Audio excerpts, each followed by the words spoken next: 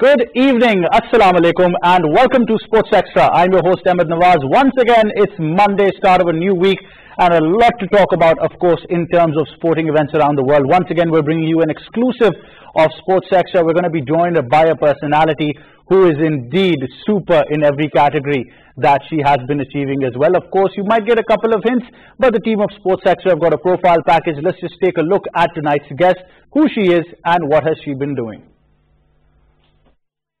I have with me Sana from Pakistan team. Sana, huge landmark achieved by becoming #1 ODI bowler. Former national team player Marina Iqbal has become Pakistan's first female cricket commentator. She was a part of the commentary team during the Pakistan-Australia Women Cricket Series held in Malaysia. The captains with me, Meg Lanning for Australia and Javeria Khan for Pakistan. Along with them, I have the match referee, Mr. Anis Mohammed. Marina was a part of national team from 2009 to 2015. Marina initially started as bowler, then switched to batting. She also served as a vice captain in 2010. Marina has represented Pakistan in 36 one-day internationals and 42 T20 internationals from 2009 to 2017, finishing her career with close to 800 runs and 10 wickets to her name. She has also won gold medals in Asian Games 2010 and 2014.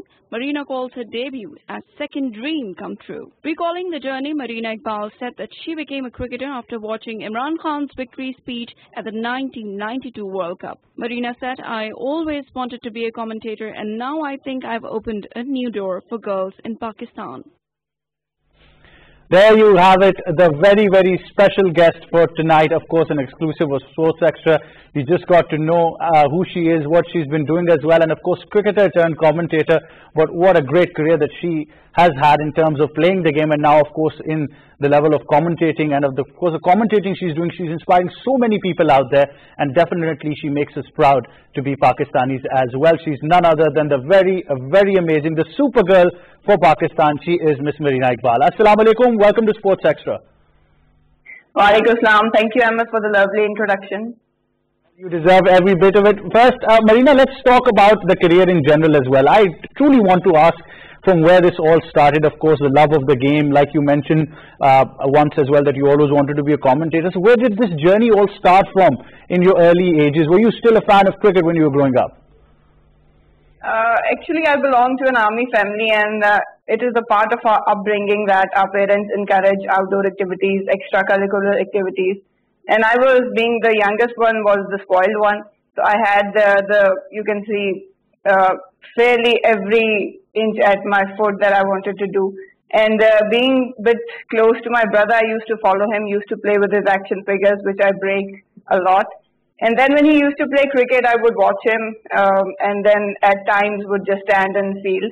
So I think that I had the germs in me regarding sports. And then my uncle also played for Pakistan. He played side matches for Pakistan. But if I could take one event that really persuaded me for taking cricket, that was 92 World Cup. Seeing Imran Khan lifting the World Cup, it really changed a mindset. And after that, actually, I felt that passion, and it's kind of intuitive. You cannot consciously make an effort to fall for a passion or to decide what you want to do. So I just felt that instant and significant love for cricket, and after that I just started playing with the bat and ball. Absolutely fantastic knowing from where this all started. Now, Marina, let's talk about your career in general. Of course, once you debuted for Pakistan, there must have been, some great dreams at that point as well. Of course, one gets very nervous at the same time as well, because that is what you're aiming for. Having that star of Pakistan on your shirt truly says a lot. So what was that exciting feeling once you debuted? Well, actually, I was the captain of Pakistan A team in 2008. We went for a series in Hong Kong, and I won, the team won 3-0. So that was quite impressive for me. That gave me the confidence that I can play and I can lead. But obviously, reaching Pakistan team was always the dream. And when we came back, it was a camp for T20 World Cup. That was the first ever T20 World Cup held in England. And I got selected on the basis of Pakistan A performance. And I still remembered that when I got that green shirt, I wore it and I sat in front of the mirror. Instantly, I realized that it's not a game anymore. It's a huge responsibility representing your team representing your country, representing your nation. And that actually shook me because obviously it's a sport, but when you represent your country and your nation and you know that lots of people, youngsters, your family, your friends are looking up to you and your teammate and your nation as well, so it's a huge responsibility. But that feeling, I think, still I don't have words to describe. It was somewhat mix of responsible, being happy, and having tears in eyes and getting that love of the country in your heart. So it was a mixture. Truly, it must have been. And of course, so many one-day internationals and so many T20 games that you have shared with the Pakistani side as well. Talk us about some of your teammates at the same time, the environment of the dressing room, because of course we know the cricket in Pakistan in terms of the female cricket teams dates back to 1997, of course. But at the same time, we've been seeing some great improvements as well.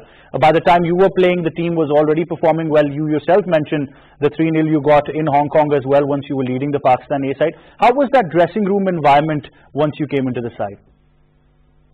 It was amazing. Like, we were that bunch which actually faced most of the struggles. Like, I had my seniors, Taskeen, Sanamir, Asmavia Iqbal, and Aruj Mumtaz, Rana Javed. They were all together to help the youngsters, but we faced a lot of difficulties that nowadays the youngsters don't realize.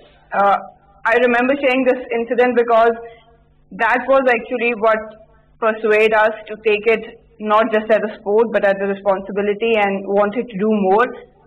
In 2007, we were headed to South Africa. There was a camp in Abbas, and at that time the Abbas stadium was nothing but a ground and 2 dressing rooms. So we shared these dressing rooms, and each dressing room consisted of 14 players. We had to do our laundry ourselves, and 300 was the daily allowance. But at that time, we came together as teammates. We find the love for the game and to do good for our country. That was the starting point where we all decided that it's not about the facilities, it's not about the money. Right now, it's about Pakistan. It's about justifying our love for this game. And if we have the talent God has gifted us, we need to justify it and do big. So I think that struggle eventually turned out in rewards. In 2010, we won the gold medal.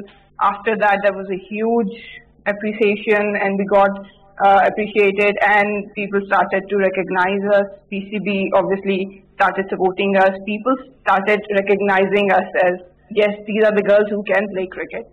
So I think it's been an amazing journey, but struggling at the start, I do thoroughly enjoy that, because after that, rewards are the thing that we can really cherish. Well, this is a sorry part that we've seen over the years, of course, and Marina, I must ask your comments on this as well, that throughout the world there has been a lot of advocacy for female counterparts getting equal amounts of benefits and the facilities that their male counterparts have been getting as well. In the previous years, we've seen a huge amount of advocacy, especially from the side of football, where United States won the World Cup, and of course their star player Megan Rapinoe also made these remarks publicly, where she said that they deserve equal pay grades in every facility that is there as well. So far, things in Pakistan have been improving. We've seen the PCB, increasing the amount of central contracts as well, and all other facilities. But still, you would agree that there is still room for a lot of improvement.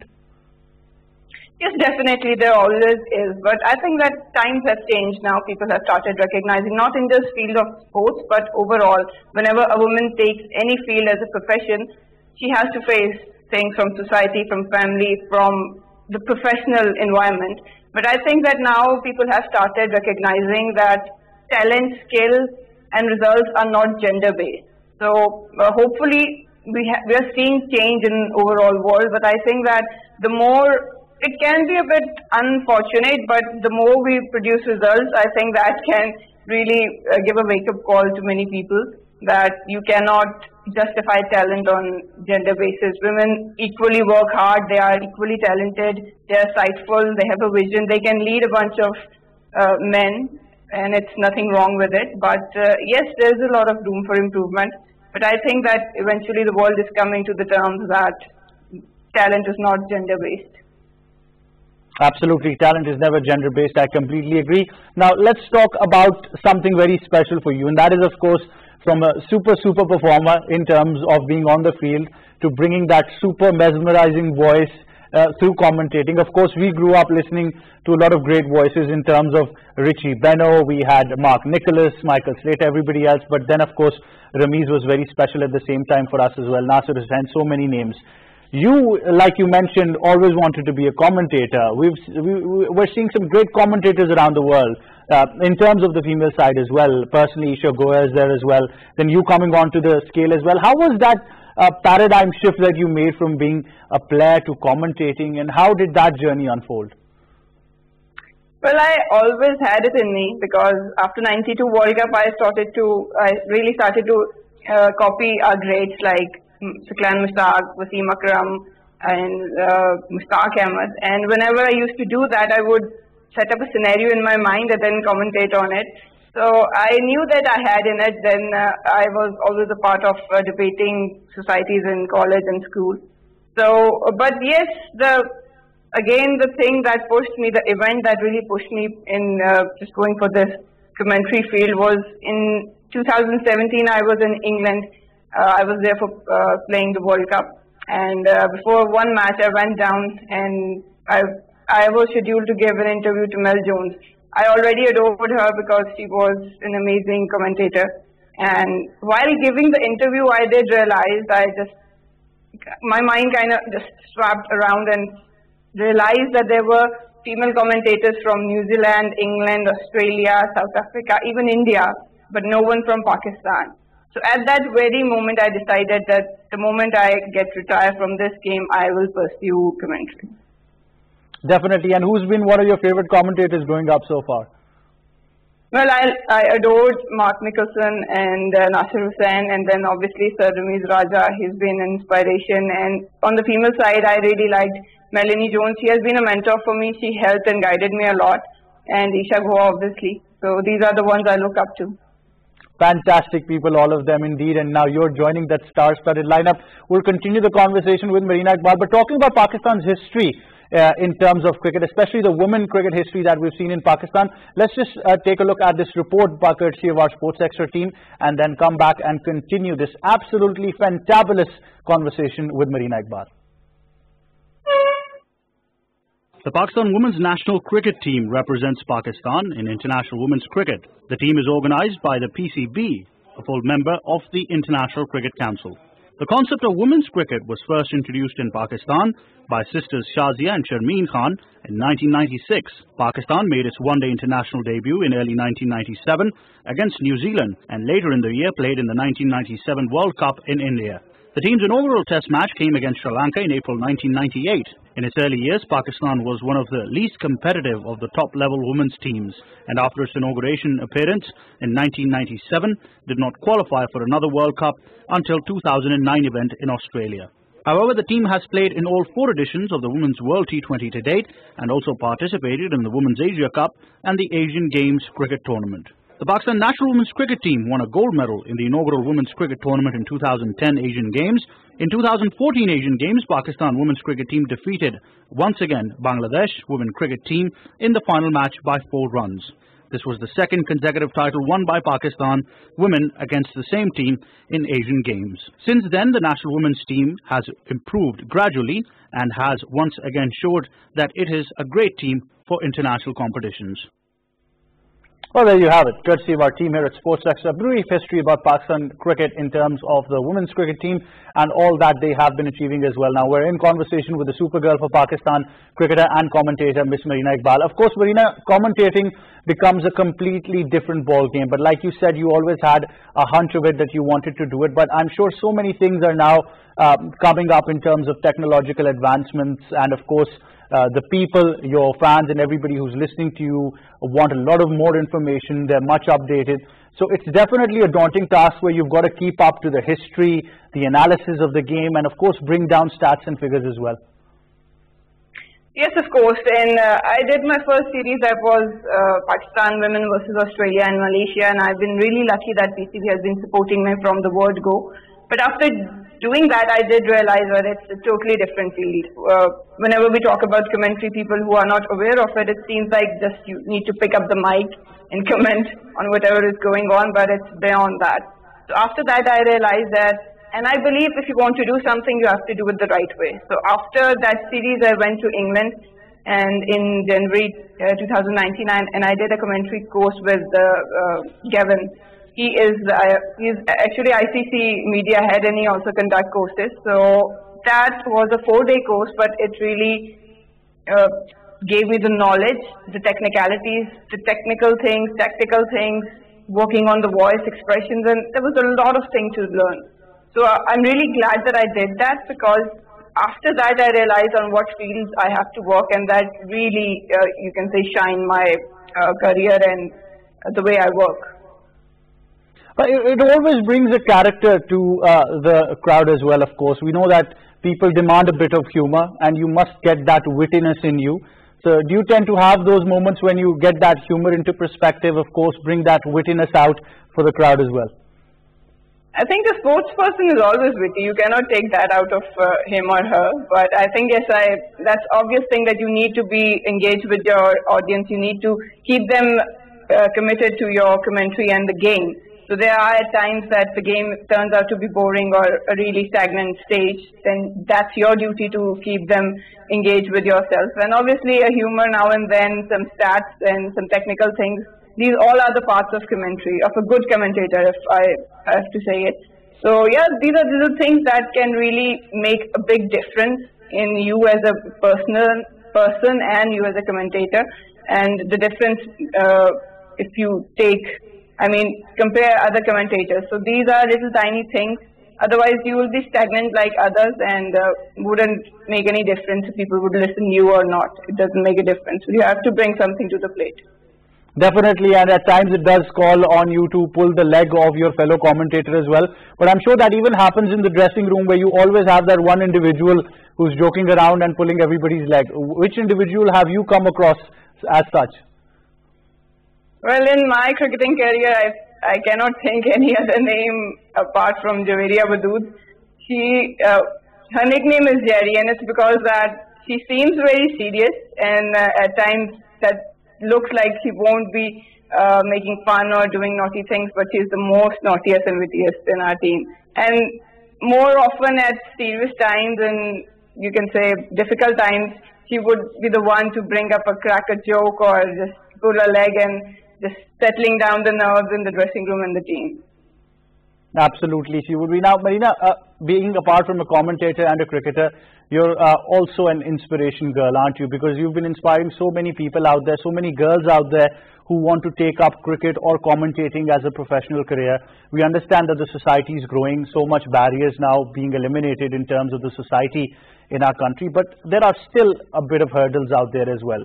So how do you intend to inspire so many more people out there? You know, just give them the confidence that these girls can take up, if not cricket, then commentating, because it is a full-time professional career. Well, of course, one of the main reasons I took up commentary was also to give a message that if someone who loves cricket and has tried to play it and didn't make up to Pakistan team, or even hasn't played the game but has the love for commentary and cricket, they can always pursue a field related to cricket. They can always stay close to cricket and on-field action. Whether it's commentary, it's umpiring, it's coaching or training, so many fields are now there that you can explore. So one of the major reasons for me to take this initiative was obviously to encourage women and young girls that if you have a passion, you want to do something, believe in yourself and just go for it. Because there are so many fields overall in the world that are not being explored, and we being women are always in a predicament that we might do it or we might not be successful or we might not bring the level of efficiency that's required, but these doubts obviously keeps us behind the line. We need to break these barriers. We need to trust ourselves and our talent. And I always say that if you do it the right way, if you have the talent, if you work hard, there's nothing that you cannot do.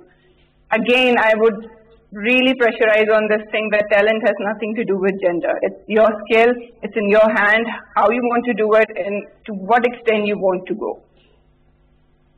Absolutely, it is. And of course, Marina, like you mentioned, you've been part of an ICC course that you traveled to for a couple of days as well in terms of commentating.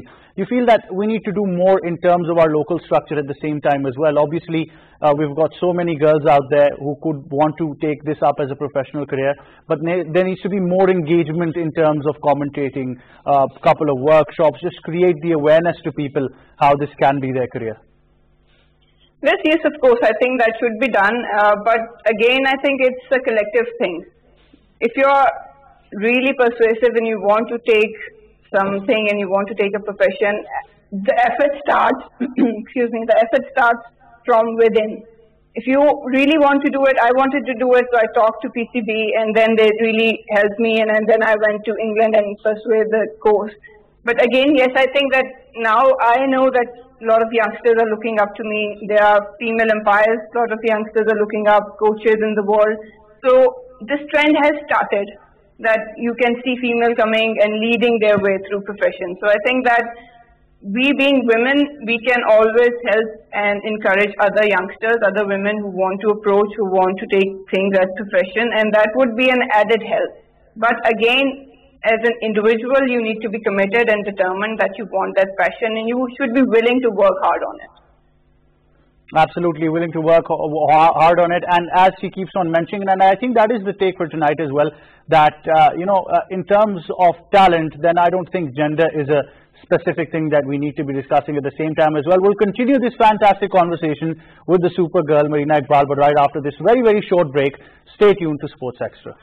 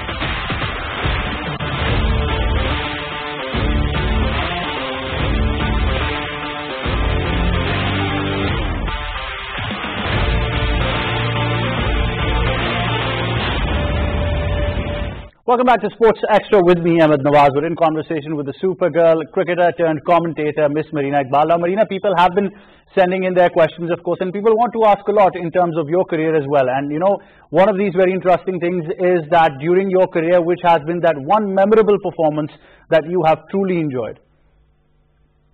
Well, there have been many, but again, I think that at the start of my career and collectively as a team, 2010 gold medal was a great pushover. I mean, we did win few matches in series before that, but standing there receiving the gold medal, and then when you hear your national anthem and you realize that you are the reason that your flag is going up beyond all other flags, I think that feeling, that proud moment cannot be defined in words, and there's no replacement for that. So I really cherish that moment. It still gives me goosebumps. We all do. We felt so much pride at the same time as well once that gold medal was there, and all of you brought it back at the same time as well. Another one was definitely one of the toughest opposition that you faced in your career. I think Australia, because they are so professional that there is not a single loophole you can find on field, off field, in their attitude or in their work ethic. They are really perfectionist. You learn a lot by playing against them, you learn a lot by watching them, and we have been learning a lot. We would see the way they work, the way they're committed to their game, and the mindset they have. So overall, I think Australia, you can see the results, they are one of the best oppositions. They are. Well, we've got to talk about that factor as well, shouldn't we? That the terms of professionalism we see all around the world, and then, of course, We come to Pakistan as well. Truly professionalism is here as well, but there tends to be a lot of different techniques that we've found throughout the world, and once you compare them with Pakistan as well. And definitely we are moving towards a structure where we want to strengthen all of these aspects as well. But you've been traveling around the world with the team as a player and now as a commentator as well.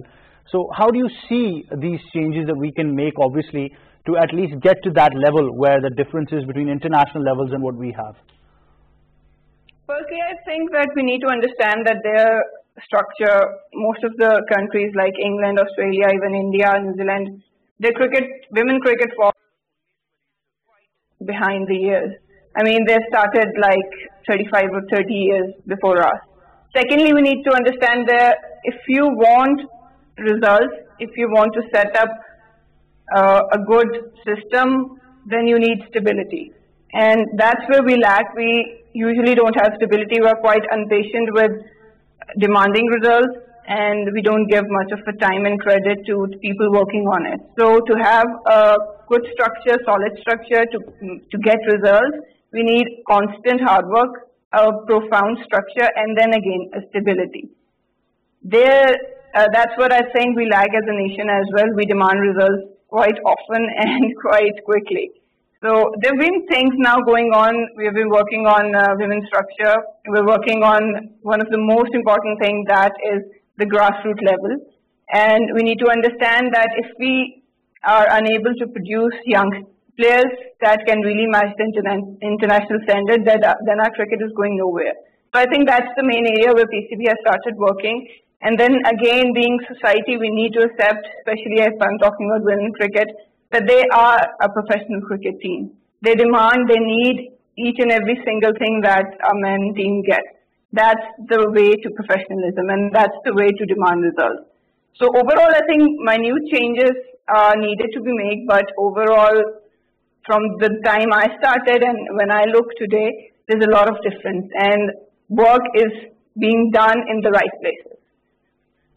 It is absolutely, but one thing which we've stressed over the years, Marina, is a premier tournament for our women cricket teams in terms of the domestic level as well. We've seen Australia replicating it brilliantly through their Women Big Bash League as well. And since we have so many franchises coming in, so many people with the right amount of finances, like they did to the PSL as well, made it a star-studded tournament. Do you agree that there must be something, at least on equal footing for the female players as well, just to create that hype in the game as well and just pour money into it?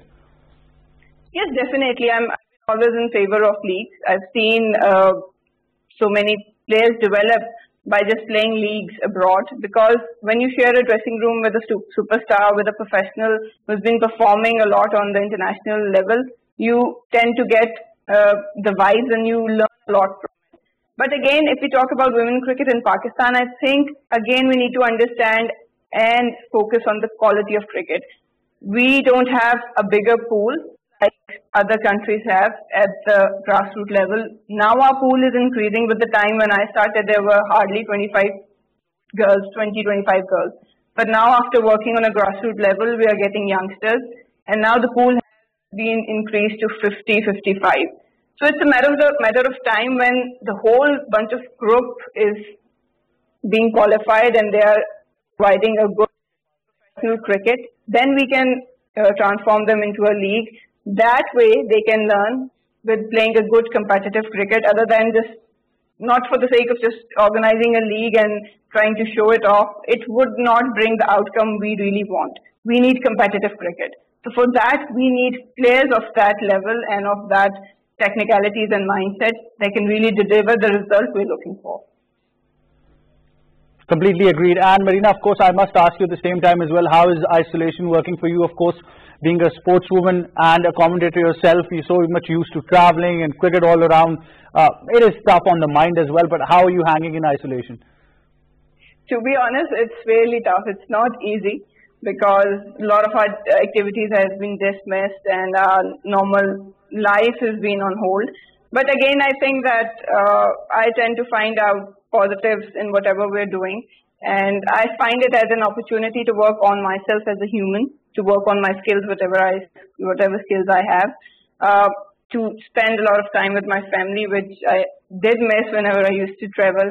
And more importantly, gain knowledge of so many topics, so many things that I wanted. So I kind of turned that into a positive thing, and I think that's exactly what everyone should do. It's hard, but it's about a collective gain.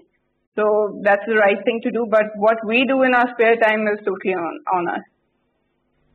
Exactly. Marina, thank you so much for being on the show tonight. You've been an inspiration to millions out there.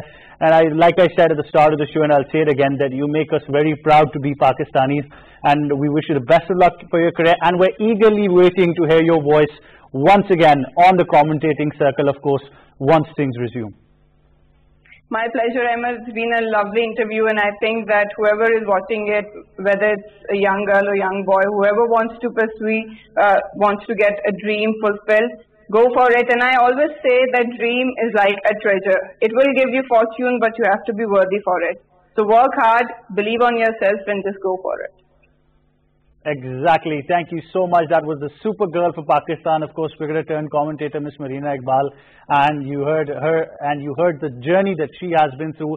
And one thing she very particularly points out is determination. So if you've got that instinct in you, you've got that willpower, as Marina mentioned, that you're going to get your dreams come true and you're going to achieve everything you want to. And of course, that is one thing that we've got to take inspiration from so many people around the world, including Marina Iqbal. You can take some inspiration from her career as well, the way she's gone through about it. Now, of course, a professional commentator as well, and just gives you young girls and boys out there so much hope and so much to look forward to. And take Marina Iqbal as your role model as well, and definitely follow suit and get your dreams come true at the same time as well. That's all we have for this exclusive edition of Sports Extra. Of course, we're going to be bringing you exclusive content throughout the week once again, courtesy of our great team that we've got behind the scenes as well, from the producers, the IT people, of course, the engineers, and of course the camera people, the research department. Everybody who's involved, can never ignore all of them. And of course, we've got to tell you that these are essential workers at the same time as well, because they are people who are, of course, leaving the safety of their home to bring you all of this very exclusive content. And I think a shout out and a lot of respect to all of them. Without this team and without their, of course, abilities and their dedication, all of this would never be possible. But at the same time, follow the SOPs given by the government, stay safe, stay at home if you're not an essential worker, and take care of yourself. We'll be joining you tomorrow with another exclusive program of Sports Extra from me and the entire team. It's goodbye for now.